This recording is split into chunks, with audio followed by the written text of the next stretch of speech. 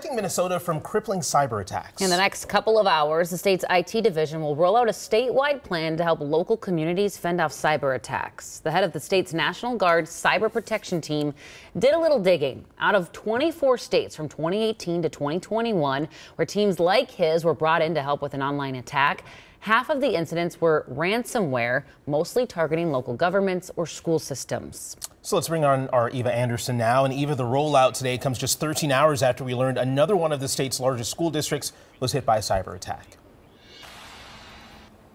That's right. St. Paul Public Schools is just the latest Minnesota district to deal with a security breach. And the state's IT department, as well as the FBI and the Department of Public Safety, are investigating. So not a lot is public right now, but here's what we know so far. Even though families were only recently made aware of the incident, the warning comes after a months-long investigation into suspicious activity first discovered in its network in February. The district says the breach affected students' names and email addresses, and students were given a new password for their accounts on Friday.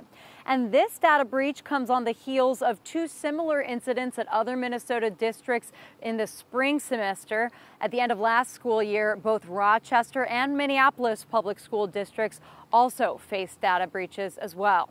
Guys, back to you.